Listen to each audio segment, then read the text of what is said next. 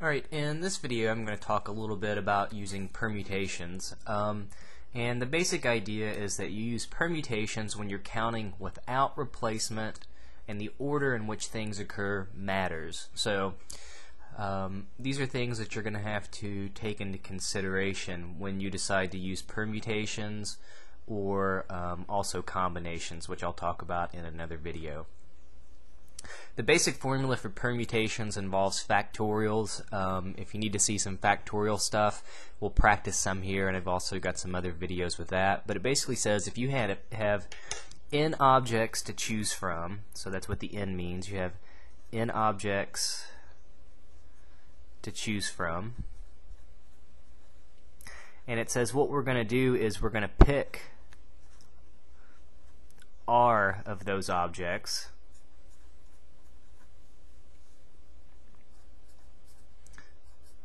It says this is the formula that you use. Use n factorial over n minus r, all of that simplified, then factorial. Okay, so I've got a little example, but maybe before we do our examples, let's just mechanically do a couple of the formulas here. So again, the basic formula is n factorial over n minus r factorial. So if we want to do this expression p53, you'll have 5 factorial on top, and then you just put in parentheses, you subtract the two values, 5 minus 3 factorial. Well, again, on top that's 5 factorial. 5 minus 3 is 2 factorial, and you can check that 5 factorial is 120. 5 times 4 times 3 times 2. 2 factorial is just 2. So we'll simply be left with 60. Okay, so again, if you need to see some factorial stuff, take a look at my other video. I'm going to try to simplify these a little faster just so we can actually get to the actual word problems. So P6 of 6, on top you have 6 factorial, excuse me, then on the bottom you have 6 minus 6 factorial. Well, again, 6 factorial, 6 times 5 times 4 times 3 times 2 times 1. On the bottom we have 0 factorial, but remember 0 factorial is actually defined to be 1. And we just said that 5 factorial was 120. That's what we had on the top part of our other fraction. So if you multiply that by 6, you'll get 720. Okay? And our last one, we would have 10 factorial. Again, we have to subtract them. 10 minus 4 factorial. This is 10 times 9 times 8 times 7 times 6 times 5 times 4 times 3 times 2 on top. On the bottom, 10 minus 4 is 6 factorial. So I have 6 times 5 times 4 times 3 times 2. Well, you can actually cancel out the 6's, the 5's, the 4's, the 3's, and the 2's.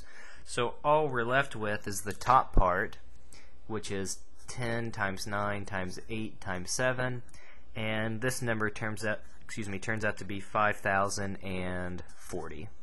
Okay, so let's do a couple, a couple of word problems to make some sense out of this. Hopefully, a little bit more. Okay, so suppose you're at the racetrack and there's 10 horses running a race, and you want to know how many different ways first place could happen, second place could happen, and then third place could happen. So you know, if different horses come in different places, that would be considered a different outcome. So maybe you're going to buy a ticket, and if you win, to win you have to get the exact order in which the top 3 horses finish. Okay, so this is going to tie into probability here pretty soon. Well, again, in this case, it's a permutation because I'm counting without replacement. If a horse comes in first, it can't come in second or third. Once it finishes, it's done, so I can only kind of count an object one time. And certainly here the order matters because we're saying, well, you know, if horse A comes in first, B comes in second, C comes in third, that's going to be a different outcome as if horse B comes in first, horse C comes in second, and horse A comes in third. Okay, so I have 10 total objects to choose from. There's 10 horses, but I'm just interested in picking out 3 of those, the top 3 places. So this is going to be 10 factorial, and you kind of hopefully saw the pattern. You can just subtract the 2 numbers on the bottom. You'll get 7 factorial. This is going to simplify to 10 times 9 times 8. Okay, so maybe work this out if you're not quite sure about this to see where I'm getting that. And that comes out to be 720. So there's 720 different ways that 10 horses could finish the top 3 places. And notice really all you're doing is using the multiplication principle here. If you think about the number of ways that the first horse could finish, well, there's 10 possible horses. Well, for second place, one of them is already finished. There's only 9 horses left.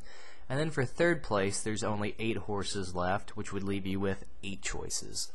So permutations are really just kind of a simplified way, or just, it's basically you're just using the multiplication principle. That's all it is. Okay, so it's nothing, you know, it's nothing really that new if you've been using the multiplication principle. Okay.